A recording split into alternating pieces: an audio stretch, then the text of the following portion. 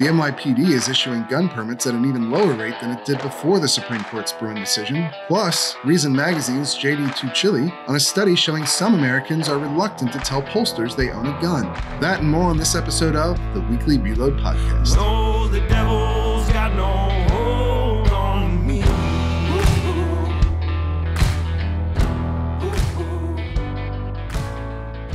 All right, ladies and gentlemen, welcome to another episode of the Weekly Reload Podcast. I'm your host, Stephen Gutowski. I'm also the founder of thereload.com, where you can head over and sign up for our free weekly newsletter right now if you want to keep up to date with what's going on with guns in America. Just one email a week to give you all the biggest stories, to keep you ahead of the curve, get you the stuff that isn't covered widely elsewhere. But this week, we are going to focus on a particular study. We did a study last week. There's another interesting study I think we could talk about this week, which showed that perhaps gun owners are reluctant to tell researchers and pollsters that they in fact own a firearm. And there's a lot of interesting little bits to discuss within that study. And so I wanted to have someone on who has a good grasp of this, whose piece on the study I thought was quite insightful and impressive. And that is Reason contributing editor J.D. Tuccille. We talked about your name immediately before I started recording. I said, that's a name I can pronounce, because last week I had a Scandinavian guest that was even harder. And then, of course, immediately I screwed it up. So can you, J.D., just give people the actual pronunciation of your name and then a little bit more about yourself? Sure enough. My name is J.D. Tuccille. I'm a contributing editor at Reason Magazine. I've been doing this for a number of years. I used to be a managing editor there, and I moved on from having to manage people, and now I just put words on paper, which is something I very much enjoy doing across a range of topics. And one of those topics, obviously, is firearms and firearms policy, which is what we're discussing today. Yes, and you've written a bit about firearms recently, and so I've noticed that and really enjoyed the pieces you've written. So I wanted to have you on. And yeah, it wasn't even a hard name to pronounce. I just psyched myself out immediately. But you wrote a piece on this study. Why don't you, because I actually think you have a little bit better of a grasp of it than I do. We wrote a piece on it as well. I think we mentioned it briefly on a previous podcast, but I think there's enough here to do a whole episode on. And can you just explain the basics of what these researchers found? Absolutely. A little bit of background on it is that a lot of gun policy and gun policy research is premised on the idea that we know how prevalent firearms ownership is in the United States, roughly how many gun owners there are and how many guns there are. That's not necessarily true, even though it's a widespread assumption. And delving into the how true is it element was the basis of this particular study. It comes out of the New Jersey Gun Violence Research Center at Rutgers University. They surveyed 3,500 people. And what they wanted to see was how truthful are people being when they ask them, do you own a gun? And they broke the group down, not just demographically, but in terms of the responses, into about roughly 1,200 people who said, yes, I'm a gun owner. Then they came up with the rest who said, no, I don't own a gun. And what they did was that they took common responses to a variety of questions about attitudes and policies that you could apply across the group that admitted to owning firearms. And they said, okay, let's look at the non-gun owners and let's see if we can apply these to them and find out if there are people who said they're not gun owners who actually look more like gun owners. And they did. And they came up with the idea that depending upon the level of probability, that is how certain you are about your analysis, anywhere between 220 and a little over 1,000 of the respondents who said they did not own guns almost certainly did. And that's absolutely fascinating to look at.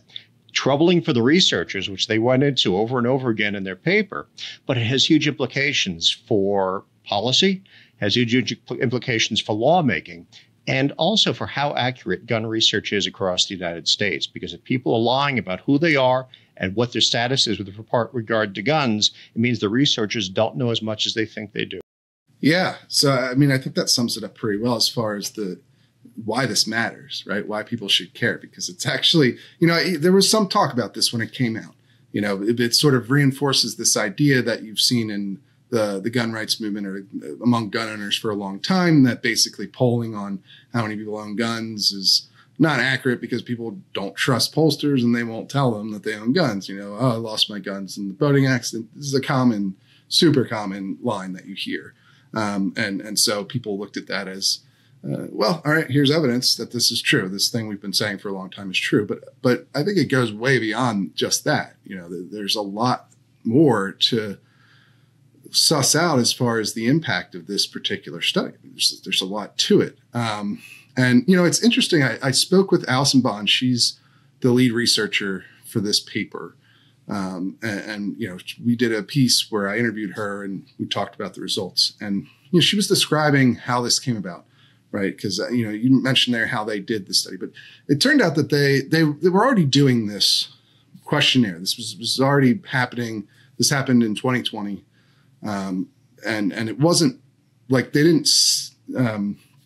didn't request this survey to be done for this study. They were already doing this survey for different research purpose. And then one of the questions they asked is whether people were a gun owner. And they found the typical range that you would get from most major public polling, which is about a third of people said that they personally owned a gun. But they then heard of research with veterans actually on whether somebody is having suicidal ideation or has ever had suicidal ideation. And there'd been research done that showed some veterans or military members were perhaps withholding this, they wouldn't identify that they'd had these thoughts. And there was research done to try and figure out how many people perhaps were withholding in that way, using the same sort of method that you just described there. And so they thought, well, why don't we do that with gun owners and try to get an idea of how many people are holding back whether or not they own guns from researchers. And then these were the conclusions they came to. And yeah, like you said, there's quite a lot of implications just so wide ranging. What do you think is going to be perhaps the most important one area to focus on with the outcome of this study? Well, there's actually a lot of import to this. It's a pretty big deal if you find out that your research into the prevalence of any major social phenomenon is not accurate. One of the bigger implications, though, is that lawmaking in this country, and we have a deeply polarized country, a lot of lawmaking, frankly, has come to be punitive. That is, people sponsor laws not necessarily because they want to achieve a policy goal or stamp out a social ill, but because they want to punish a segment of the population that they don't perceive as the part of their political base. And if an activity or a product or a service is associated with an ideological or a partisan affiliation, it's easy to punish people of that ideological partisan affiliation, which would be unconstitutional in itself, by going after the activity, good, or service instead. So one way of punishing, say, if you're conservatives, if you're on the left, is to go after firearms. Conservatives might go after Teslas if they want to punish liberals. The same idea. So there's big implications here, but that only works if it's true, if gun ownership is really something that can be associated with those on the political right. We've seen a lot of changes in that in recent years. We know there was a surge in gun purchases in recent years because of social disorder, because of the pandemic, because of perceptions the country's kind of coming apart at the seams. A lot of the new buyers have been women. A lot of them have been people of color, urban African Americans in particular. And this study, one of the things they found was that almost half of those they identified as saying that they did not own a firearm, but were likely actual firearm owners who were responding falsely, were unmarried women of color living in cities. And that's exactly who you would identify as among the surge of new gun owners, people who are characteristic of those who were not traditionally seen as being firearms friendly, but as gun ownership spreads across the population, have joined their ranks. And that means that it's no longer safe then necessarily to target an ideological group by going after a product, guns in this case, because you'll end up hurting your own political base if you assume that those people, if you assume that urban women of color are actually more likely to vote for you than to vote for someone you perceived as an opponent. So that's a big implication right there. It's no longer safe to target a good if you want to punish an enemy in this case. Yeah, I think that's one of the significant political impacts of something like this. If there are more gun owners in your constituency than maybe you realized previously, then that as a politician you may change the way that you look at the issue, right? I mean, I guess that's sort of the idea there, right? Well, it should be. I mean, now you've got to deal with it, ideally, at least on a policy basis, a true policy basis. Is it really a social ill? Is it something there, if you legislate on, it's going to harm members of your own constituency, and not just those who would not necessarily vote for you? Ideally, it should help to spur politicians in that direction, and maybe it will. We'll see how well that's digested as the changes in the nature of firearms owners becomes more widely accepted, and the fact that it doesn't look the way now that it did 10 years ago. Yeah. Another implication of this, of course, is that if you're understanding firearms ownership, one of the assumptions for years, at least in certain circles, was that the ranks of gun owners have been shrinking slowly but steadily over the last 30 years or so. Yeah. That may not be true. It looks as if, polling depends, the General Social Survey, for instance, finds, I think, that about 20% of Americans, at least it claims, 20% of Americans own guns, about 30% live in a gun-owning household. That's about the lowest end survey you'll find. But the General Social Survey is also conducted by going door to door, knocking on doors and having a stranger say, do you engage in a politically fraught and sometimes socially frowned upon activity? I mean, if someone knocks on your door and says, hey, are you a heroin user? Whether or not you are, you're probably going to say no. And you're getting that same phenomenon, I would think, in many cases on these surveys. So it probably is not safe to assume that there's any handle at all on how prevalent gun ownership is, let alone that it's necessarily a shrinking phenomenon in the country, especially after, 5 years of surging gun sales. Yeah. And to the credit of these researchers, I think they did seem to acknowledge multiple parts of what you were just talking about there, and Bond herself said there's probably a need to change the way that researchers actually approach studying this issue. She told me, quote, "This is one of the studies that should hit researchers. Maybe we need to start adjusting the way we're asking questions. We can't always put it on participants to be 100% honest all the time if we haven't created environments in which they feel comfortable doing that, if we haven't interacted with communities in a way that makes us trustworthy. My hope for this piece is that it nudges researchers to start thinking about how they can engage with folks on firearms to help advance research and also give back to the community that we're studying." So on that topic, what do you think it is that's driving people not to want to share? And, you get into it a little bit there. There's sort of a negative social stigma to gun ownership in certain communities. Do you think that's the full explanation, or do you see potentially more to it than that? Well, the researchers themselves speculated. They said that a lot of people may not trust that the survey results will not be shared with government. That means that if they say, yes, I own a gun, and the government decides that it's going to change policy and criminalize the ownership of a firearm, they then may be targeted. So lack of trust in a stranger on the phone or a stranger at the door is going to be part of it. That's going to be hard to address. Another part, of course, is that, yes, you've got a lot of the new gun owners are in communities that traditionally are considered to be restrictive to guns, certainly, and culturally unfriendly to guns, I would say, in many, many cases. So they may not want that shared.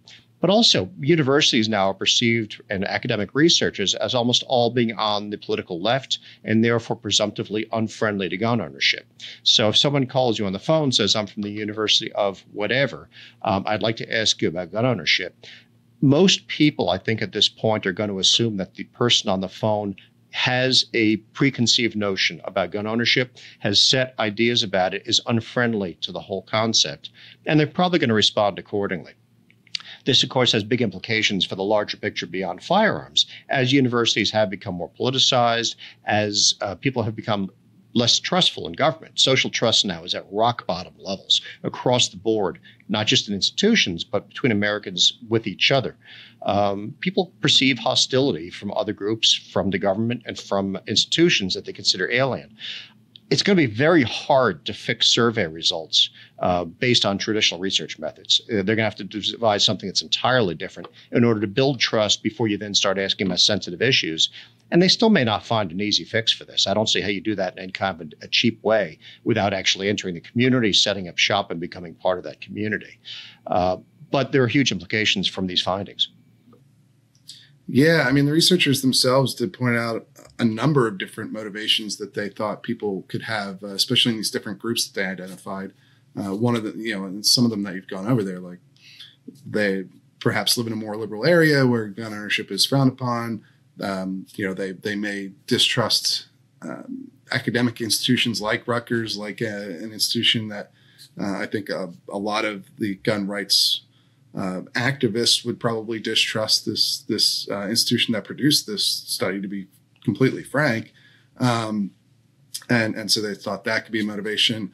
And then, minority communities may have a distrust of authority figures for a totally different reason than gun rights activists do, if that makes sense. Like, absolutely, yes. The same level of mistrust, but it comes from very different places. And they noted all of that, to their credit, in their write-up. It is something that I think is going to be difficult to overcome. And it does have it's interesting, how do you move forward as a writer, as somebody who analyzes these things, with this knowledge that there is, this was something we assumed perhaps, right, for a long time, but now there's a study that's quantifying it to some degree. And the amount that they put on it, right, it's almost half the people that said they don't own guns that fit the model, at least to a certain threshold, for people who do own guns. So, that's a huge discrepancy. That would put the number, would rocket it up from something like 33% into the 60% range. So, how do you, as an analyst, as a writer, move forward with this sort of information that perhaps all this information we're seeing is not as reliable as we might have thought it was? I think I incorporated into a big problem overall in polling, but also in the social sciences. There's what's called a replication crisis in the social sciences, and has been now for about 20 years. What it comes down to is that psychology, sociology, anthropology, if you look at studies that are supposed to be evidence for any conclusion, and then you go out and you take the same study and you try to get results that resemble those results that were first achieved, you can't very often. In more than half of cases, studies can't be replicated. They produce results that are wildly at odds with the original study.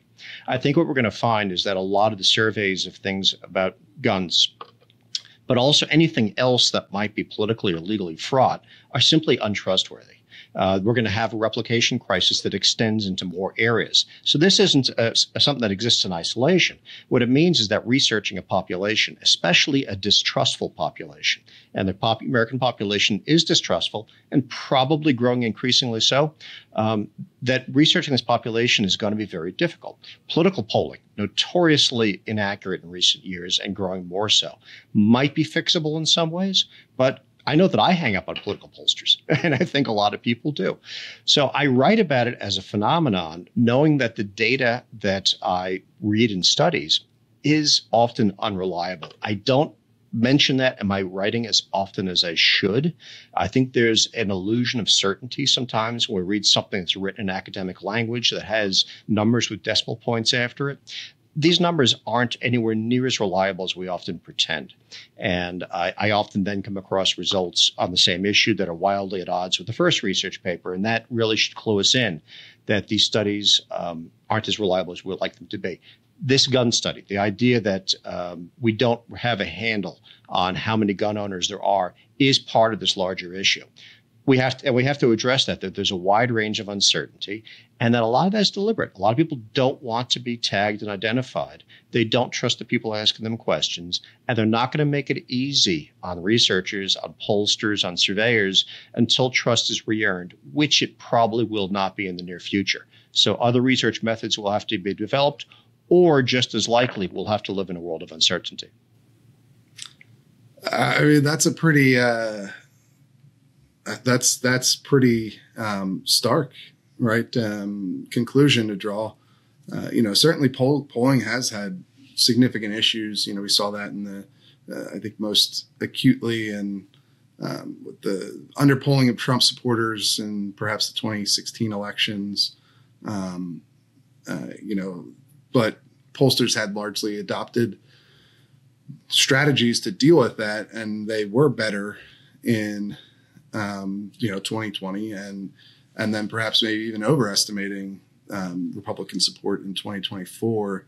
I wonder, like, what were you go to from here? Just anecdotal evidence all the time? That doesn't seem like a much better approach, right? It's not. I mean, we have to survey, we have to poll, but we also have to be aware of our limitations.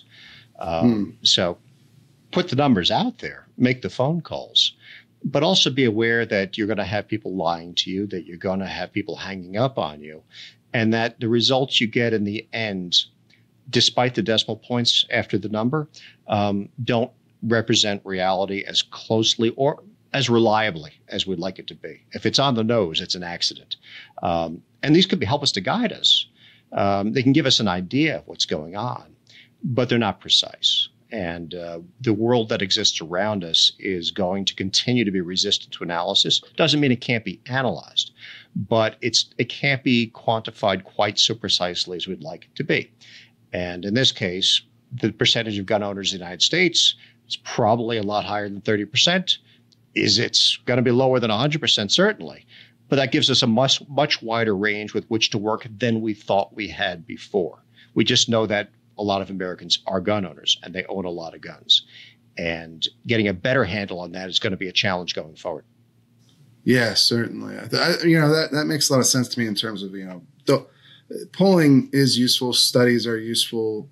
Scrutiny of them is also important, though, for the reasons you laid out there, and for the reasons that this study makes clear. There is a tendency, I think, to either, people like to go to the extremes on things oftentimes, where it's either, scientific study of this is totally perfect and without question, or it's completely useless and shouldn't be looked at all. And I think there's obviously a middle ground in there that makes a lot more sense. And as I'm sure you agree, because there's the more what's the right way to say this? There's the more sensational aspect to this study, where they found that the numbers, maybe half the people who said they didn't own guns really did. And then there's the more modest outcome where they raised the bar for what they considered, somebody who was likely a gun owner from, having 50% probability to 75% probability. And there it was still significant miss, right? It was still like 10% of people saying they didn't own guns when they really did. But the only thing that, I would take away from that is, there is a way to look at this study and find it somewhere within what polling has shown us, right? Because they started from 33% of people openly admitting they own guns to the pollsters, which is pretty in line with what you see from Gallup and Pew and the Associated Press and some of the other major pollsters that ask this question on a regular basis. And then if you add that 10% or so, I think it was a little more than 10%, for the more conservative estimation of how many people are not necessarily openly admitting they're going to be gun owners, but probably do own a gun. You get somewhere in the 40% range, somewhere in the mid 40%. And that's what you'll find with pollsters who ask the question, does somebody in your home own a gun? Do you have a gun in your home? And so the other more modest explanation, I guess, would be that perhaps the people who are saying no when they're asked if they own a gun don't consider themselves to be gun owners, but are people who live with gun owners, right? A wife whose husband owns a gun might not consider herself a gun owner, but there's a gun in her home, right? And so that's the other explanation that you could go. There's the explanation that we're wildly off with how many people really own a gun, and then there's the explanation that what this is really showing us is just that difference between people who consider themselves gun owners and people who have a gun in their home, because they're going to be demographically similar to their, a wife is going to be demographically similar to her husband in a lot of ways, most likely. What do you think of that possibility? Yeah, I mean, that range of possibility is certainly going to be helpful. And yes, a spouse of a gun owner is probably going to have similar attitudes and responses to a survey as an actual gun owner. In this case, though, remember that almost half of those they identified as probable gun owners, falsely saying they are not gun owners, are unmarried urban women of color. So that's true. They're not going to have, they may have a partner, but they're going to have a lower likelihood of having a household where somebody else is the gun owner and they simply share the attitudes. So you probably have a fairly high percentage of those that actually are gun owners falsely answering the survey. But your larger point is, I think I agree with entirely, which is that this at least points us in a direction. It gives us ranges to work with. And if we don't demand precision, if we want to know, okay, what's the general thrust? I think this tells us, okay, gun ownership is not shrinking.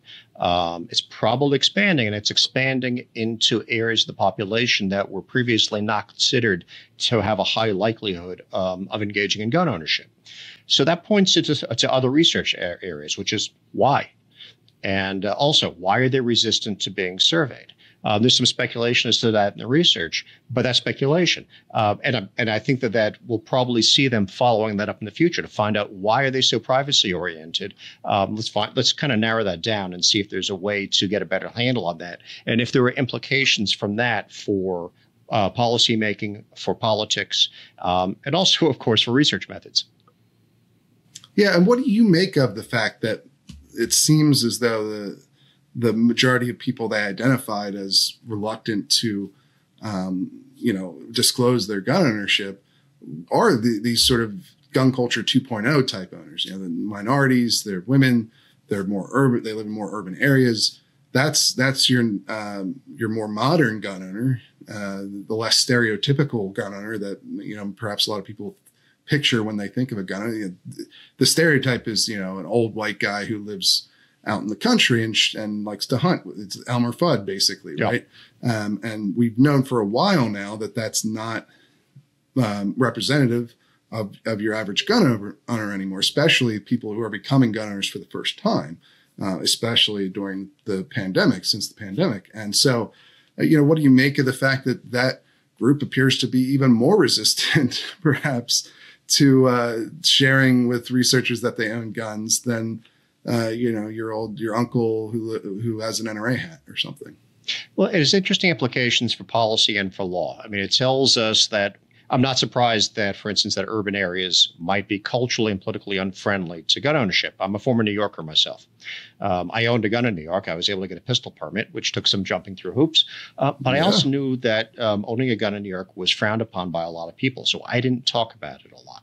So I'm not at all surprised that someone living in an urban environment surrounded by people who are culturally resistant to firearms ownership, where the law is restrictive and we're running afoul of the law, might be a matter of interpretation, would not want to advertise the fact that they have now joined the ranks of gun owners. It might cause problems with the neighbors, might cause problems with the police, even if you're not breaking the law. Maybe they knock on the door. Who wants that?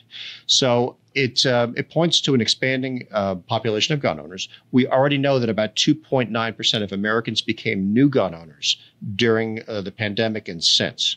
That adds up to, I think, 7 million households, 5 million new individual gun owners, something like that. It's actually more than that. So it's expanding population. And we know that a lot of them are women and minorities. So that means it's expanding into new directions, and that includes cities. That has big implications now for policy, politics, research. I mentioned earlier that it means you cannot safely target an ideological or partisan community now by legislating on guns, because you may end up hurting your own constituency if they've become quiet gun owners. So we have to be more careful of that.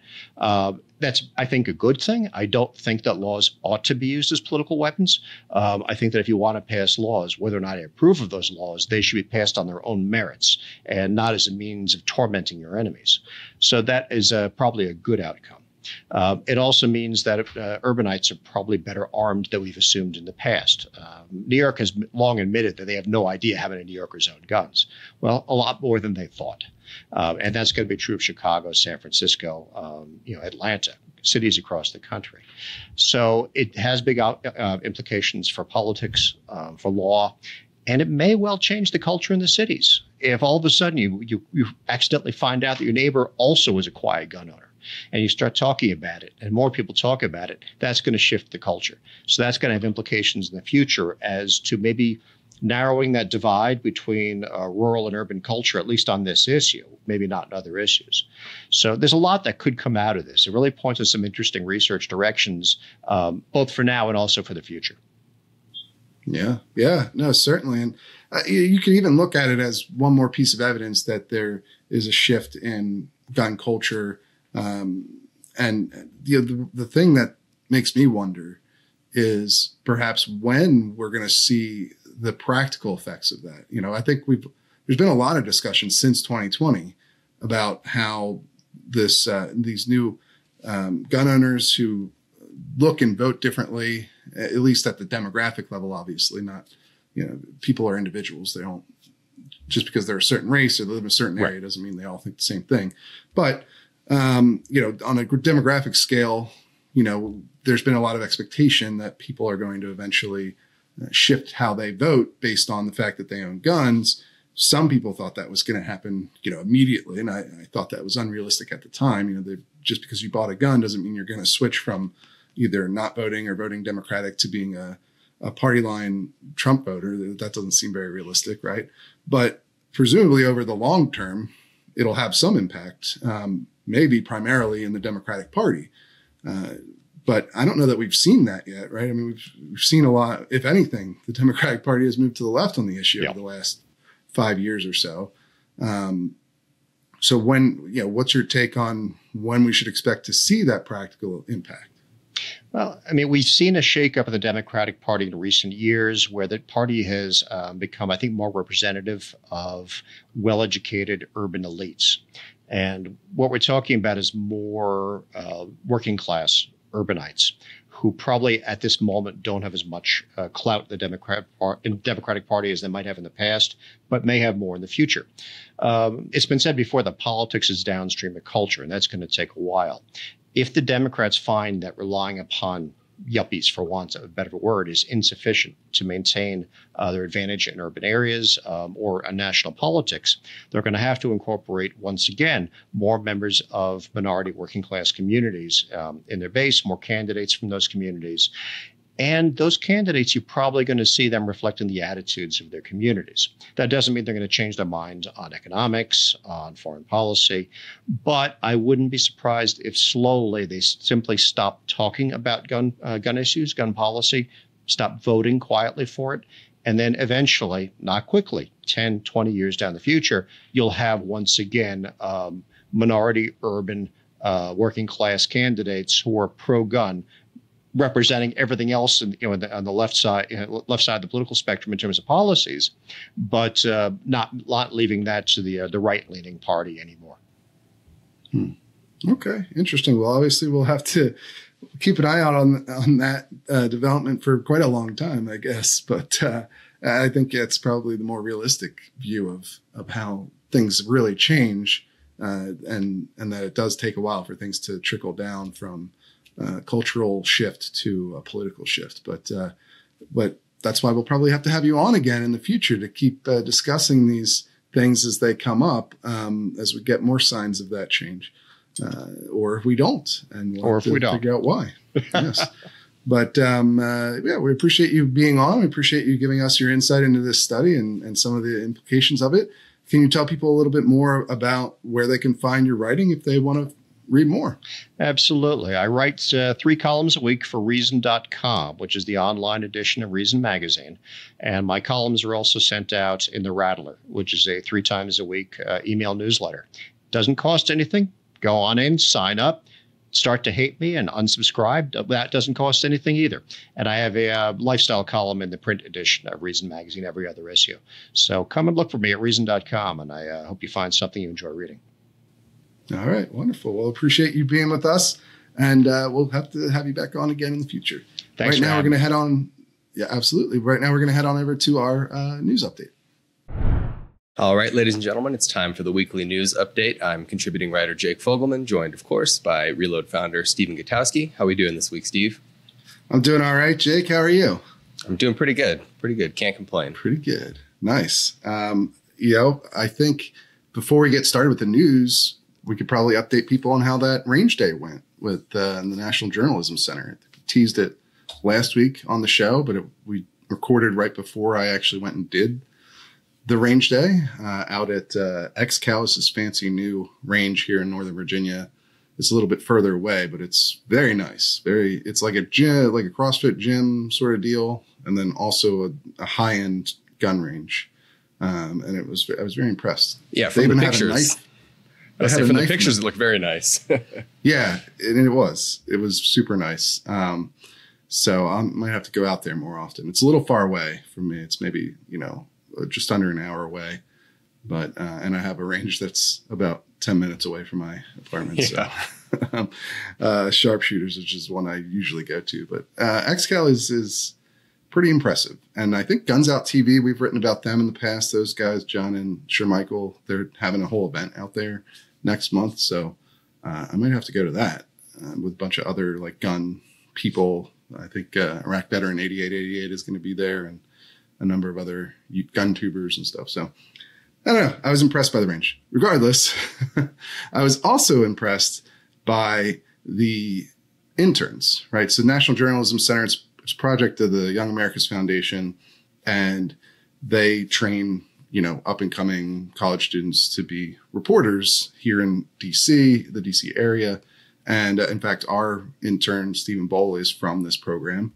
And so he's been really great so far for us. He kind of comes from more of a sports reporting background. So trying to get him to do more of the, give him the opportunities to do, sports shooting, because that's sort of in the same vein. He's actually working on a really good story that we should have up for you guys in the near future. But, it was actually his first time shooting a gun, from what I understand, from what he said. So it gave him and these other interns a hands-on real-world experience with firearms. Some of them had a little bit of shooting experience. One or two of them were, kind of gun people, right? They own guns. They knew a bit more about it, but most of them didn't have much experience with firearms. And so this was, I think, an important step for them to get a little bit of practical experience with guns if they're going to be reporting on it. That's pretty important, right? Sure, absolutely. I think it's well, first of all, I'm curious, did Stephen or any of the other interns give you any feedback about, for those that it was their first time, did you get any feedback about their experience shooting guns? I'm always curious to hear after first timers get a taste of it. Yeah, they, it was all positive from everything that they told me. I think a lot of people are excited to try guns for the first time in that sort of environment with trainers. Right. And I'm a certified firearms instructor. We had the range itself provided instructors. And so it was a very safe environment for them to try firearms for the first time, to actually understand how they operate. This is Sure. a common problem that you see in media reporting. It's just a lack of information, a lack of knowledge about the subject from even the base level stuff about how firearms function. And then, of course, we also spent a lot of time in the classroom talking about not just how firearms function, but also how they, the laws that govern them, the politics surrounding them, even super basic stuff like terminology, right? The difference between semi-automatic and fully automatic.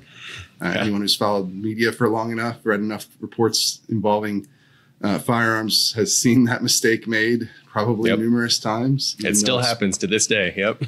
Even though it's probably the most basic piece of information you could have about how a firearm works, in 2023, you still see that mistake all the time. So, we gave them that basic level foundational information. We explained how the background check system works, different laws that govern gun carry, the different debates that are going on surrounding those topics. And so, it was a pretty significant information dump, I think, for them. They took in a lot of information, and there were a lot of people were very engaged with that and asking questions, and and seem to learn a good amount from it. So, I'm hopeful that we'll carry through if these interns go on to become professional, reporters down the line. And that's the hope with this whole program, right, is to try and improve the base level knowledge of reporters in the industry. That's something that I've spent a lot of my career trying to work towards. And so this is part of that for me. Yeah, certainly. It sounds like it was a pretty good primer in the world of gun politics and policy, and how to, if you're going to, like you said, if you're going to wind up one day, even if you're a general assignment reporter and something comes across your desk dealing with guns, at least you know the basics now, and you won't make those mistakes that catch folks like yours and I's eye when we read a story and they fudge different terminology. So that's great. That's great that that everyone had a good time doing that. Yeah, and looking forward to continuing this program with NJC, and hopefully maybe down the line I can expand it to help other newsrooms, people who are already established reporters. I'm always interested in helping in any way that I can to just improve the general quality of firearms reporting in the United States. And so I'm always looking for opportunities to do that. And maybe we'll see something like that in the future. But we got a bunch of news in addition to that little update about the range day. What's on the docket? Yeah, speaking of firearms reporting, so the first one we're going to kick off comes to us from one of our newsletter links. It's reported over at The Trace about the latest legal saga with the NRA and their ongoing litigation with Ackerman McQueen. There's a new lawsuit that's sort of kind of flown under the radar to this point that The Trace reported on. Yeah, flown under the radar because it's sealed, it's secret. Right? Yeah, they're keeping hush-hush about it, and they wouldn't even talk to, I believe, Will Van Zandt was the reporter that did this story, and he tried to reach out to both parties, and neither of them wanted to talk, and it's very hush-hush at this point. But yeah, I mean, I'm not surprised that the NRA wouldn't want to talk to a reporter from The Trace. Sure. But at the same time, it is a bit odd that this lawsuit, that the judge in this case has allowed this lawsuit to be completely secret. And it was only discovered because Will Van Sant did some good reporting, I guess, and he was following a different lawsuit that involves the wife of Tony Macris, who's a key player in the NRA Ackerman McQueen dispute. And she was complaining about this lawsuit that there was no records of. And so, that's the only way this even came to light. The Ackerman McQueen was the former top contractor for the NRA for decades, right? Accused of all sorts of self-dealing and corruption. It was a big part of what's going on with the legal case against NRA's leadership.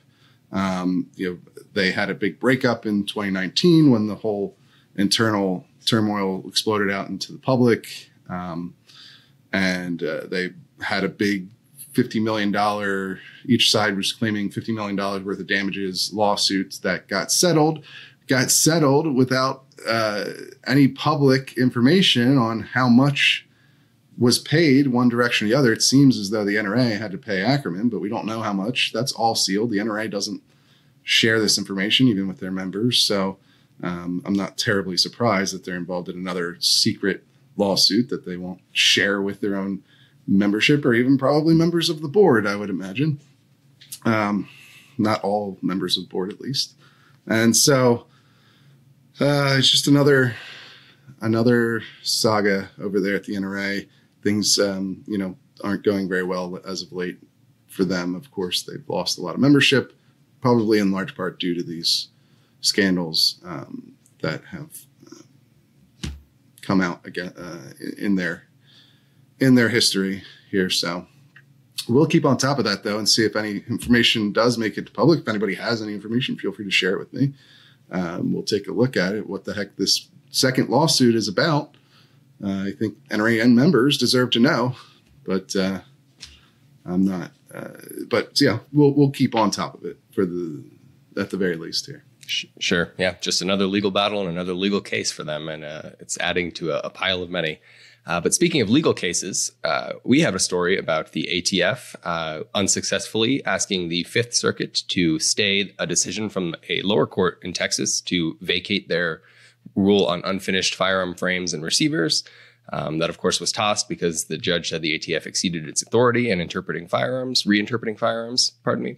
And the Fifth Circuit said, we're not going to put that on hold because we don't think the ATF is likely to succeed on its merits. And by doing so, it essentially just reverts back to how things were for the last 50 plus years. So it's not exactly a irreparable harm if we don't stay it. And it's a big loss for the ATF, certainly. It is, yeah.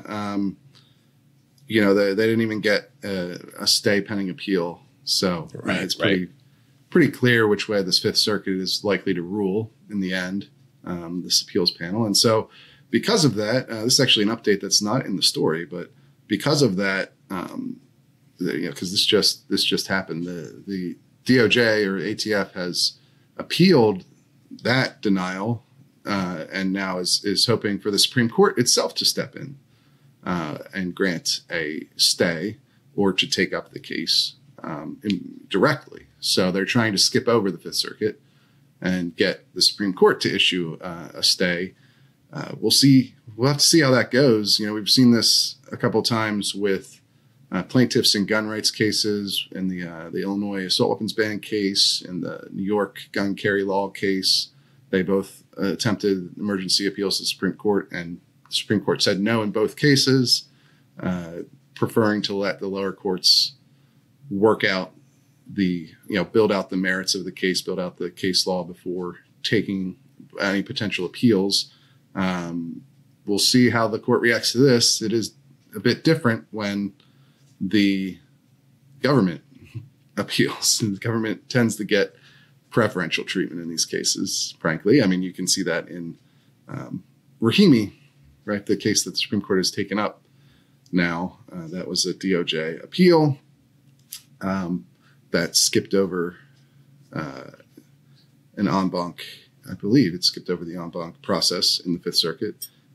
Although I might be misremembered. Do you remember, did they go the en banc in Rahimi?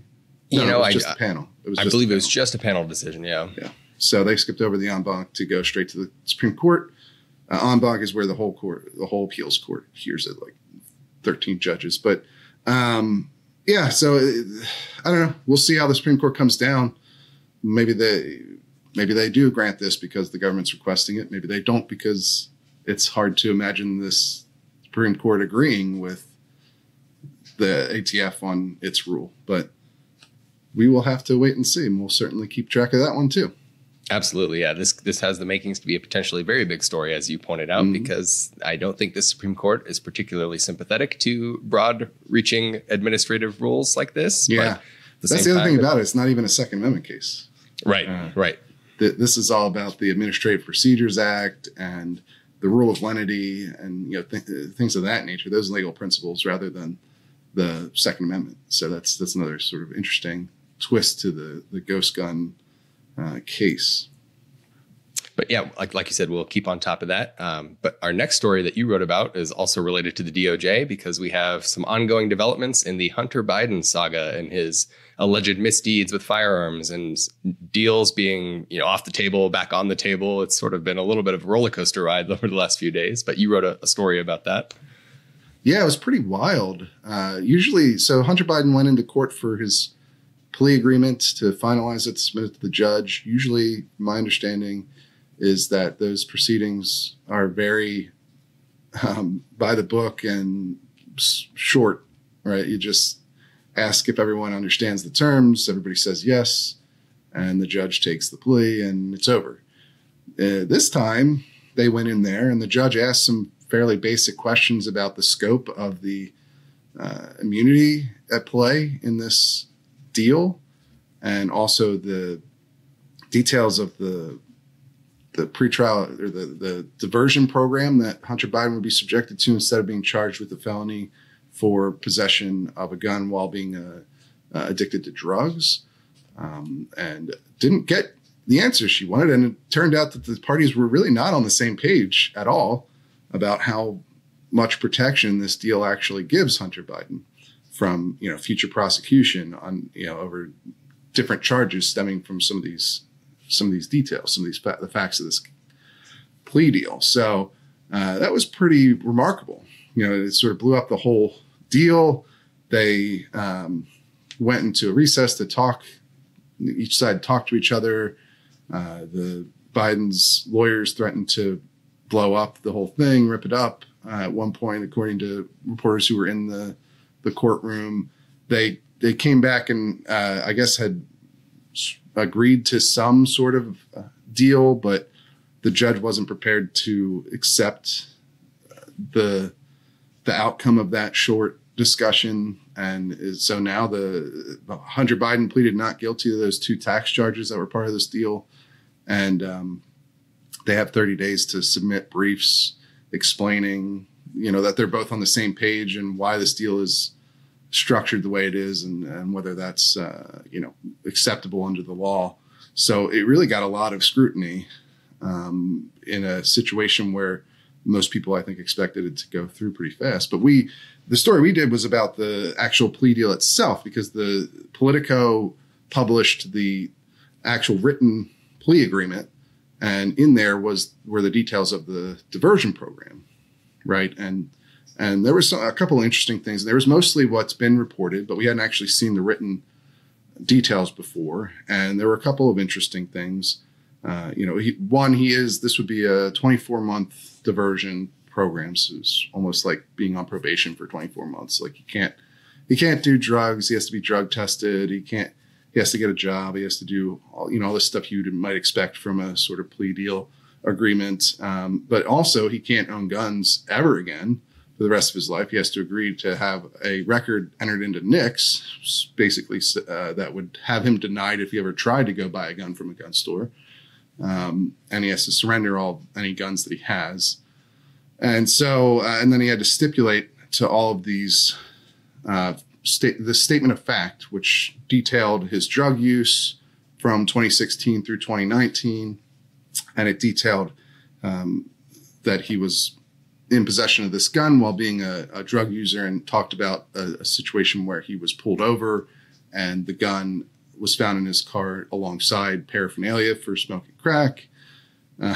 He also had to one of the interesting things is that he's only being threatened with charges for the possession of the gun while being a drug user, not for lying on the background check to obtain the gun in the first place. Because there's a question on the background check that says, are you a drug user? Are you addicted to drugs? And he said no, which was a lie. And he had to stipulate to that in this statement of facts. He had to basically agree that he lied on that background check, but they didn't actually tack that on as an additional charge. Now, I did talk to a former prosecutor and current co-host. He's a defense attorney now, and he's a co-host of Serious Trouble, which is a legal podcast. Ken White is his name. We had him on the podcast to talk about this exact issue not that long ago, right? And he said that wasn't necessarily that surprising because the outcome would have been basically the same. It's sort of the same, just sort of 6 one way, half a dozen the other kind of situation. Like it's not like he got off for this crime. He just agreed to plead to the other crime, which is also probably more provable because the background check lie, you have to prove that their state of mind while they were filling out the background check. So that's one explanation for what's going on there. And, it's a pretty fascinating situation, especially the backdrop against the political aspect of all of it. Yeah, certainly. And it's funny, we had a brief moment there. Obviously, this is sort of the final outcome. We're expecting this to sort of be the final outcome, the terms of the deal as they've been released. Yeah, I think it'll still go through. Right. But it was funny because for a brief moment there when, his lawyers were threatening to blow everything up, we thought, we might possibly get that Second Amendment Hunter Biden case after all, where he fights his charges and has to raise the Bruin defense. And that could have been a huge political story. Well, that could still happen. I mean, it's most likely, it seems like they're going to come to some sort of agreement. Maybe he gets a little bit more limited protections as far as charges involving crimes that weren't directly addressed in this plea deal. Sure. But it's not like a foredrawn conclusion that that's going to happen. He might still have to actually fight these charges, which would create the situation you're talking about, which would be just incredible, right? It's the president's son fighting his DOJ with a Second Amendment defense claim. That is not far-fetched, actually, Right. Because there have been several cases already since Bruen came down where this exact crime has been tossed out as unconstitutional. Several judges have said this provision of federal law that he's charged under, and actually the judge in this plea deal brought this up, that this is a constitutionally questionable provision that he's agreeing to. Sure. So I don't know. We might still get that. It would be, political reporters, dream, I guess, as Right. far as like the drama of it all. But what a bizarre situation that would be, especially because obviously President Biden is a staunch gun control advocate, and he's already being criticized for his son getting, no jail time for this deal that includes a felony gun charge. Right. So to see, there could be, it's not outside of the realm of possibilities. I don't think it's the most likely thing to happen, but it's not impossible that we get a U.S. v. Biden Supreme Court case precedent that expands the reach of the Second Amendment. Yeah, which would be incredible. Like you said, that'd be quite the story. Yeah. But we'll have to follow it as it goes. Like you said, we still have a few, I think 30 days for the lawyers to kind of hash this thing out, and we'll see where the next steps go. But it's definitely something for us to keep an eye on, and we will do that. But our last story Yeah. I was going to say, it gets us to the ongoing saga in New York, where a local outlet out there called The City did some digging into how the NYPD is currently handling gun permits, and found that they appear to be, at least, sitting on a lot of permits and slow walking them because the approval rate is well below what it was before Bruen was decided, before the Supreme Court tossed their permitting law. So it looks like that they are sitting on people's permitting applications, even as more and more people are applying for permits. It's just like classic New York official thing to do, right? Like NYPD just disregarding the Supreme Court's ruling altogether and issuing fewer permits at a lower rate than they did before the Supreme Court struck down the state's gun carry permitting law for being too restrictive. Right? That it's just amazing because you look at it, and I did an analysis piece on this. Combine that with the state's Bruen response law, where they're basically just doing what the Supreme Court told them they can't do, right? In terms of sensitive places, they just try to make all of New York a sensitive place when the Supreme Court's already explicitly said you can't do that. Right. And, now the NYPD is, just freezing these applications for no good reason. It's not like they denied a bunch of them, right? As you alluded to there, that the denial rate didn't go up. In fact, the denial rate was very low for 2022, all right, the year that Bruen happened. But they just stopped making decisions, even though state law requires them to do it. Right. Within, I think it was 2 months is the period they have to make these decisions. And they just blow through that because they just don't want to issue the permits. And I'm pretty sure that's not going to be a acceptable reasoning if this makes its way up to the Supreme Court. I mean, I just think this is another attempt by New York officials to just ignore what happened in Bruen. And it's really weird to watch them play this out strategically because it just seems like they're begging for another Supreme Court case. I was just about to ask. I remember shortly after the Bruen response bill was passed, you wrote an analysis piece called New York Asks Supreme Court, Thank you, may I please have another? And this seems like a continuation in that trend. Same idea. They're just begging for someone to step in and say, yeah, we already said you can't do this. So why are, here's another injunction or here's another, they're just asking for judicial intervention for sure. It's such a weird thing to watch. I mean, it's not, we've seen this kind of reaction before, right? You see this in cities a lot. Philadelphia does this all the time. In fact, we didn't mention it here, but I think it was in the links. Philadelphia launched another, a lawsuit against gun dealers backed by every town. They're constantly passing ordinances that are illegal under state law that they know aren't going to stand up when they get to court, but they do it anyway because there's sort of a political benefit to it, and there's no, other than wasting a lot of money, city resources, which is a legitimate practical negative effect. Beyond that, there isn't any other, like they're not risking arrest if they pass these illegal ordinances or anything like that. So, I mean, I guess, that seems to be what the New York lawmakers and law enforcement officials at large have settled into that point of view when it comes to the Supreme Court. But that seems disastrous for the gun control movement, in my estimation, because, think back to Washington, D.C., right? Washington, D.C. had a total ban on gun carry at one point. That was struck down by federal judges. Then, in response, instead of trying to carry that to the Supreme Court because they knew they would lose that case, they passed a law. They passed a May issue gun carry law. And then, of course, that got struck down, too. They were sort of one of the first in line for having their the couple of years before. They were kind of the canary in the coal mine for the gun control movement of this sort of thing, that these May issue restrictive gun carry laws weren't going to survive scrutiny anymore. And instead of appealing that to the Supreme Court, right, because they, again, thought they would lose, and they were explicit about this at the time, the Attorney General in D.C. was open about why they weren't going to appeal that decision. And it was because they thought they would lose, and that would be bad for the rest of the country in areas that had the same policies. They didn't want to be responsible for setting yet another Supreme Court precedent against the viewpoint of staunch gun control advocates.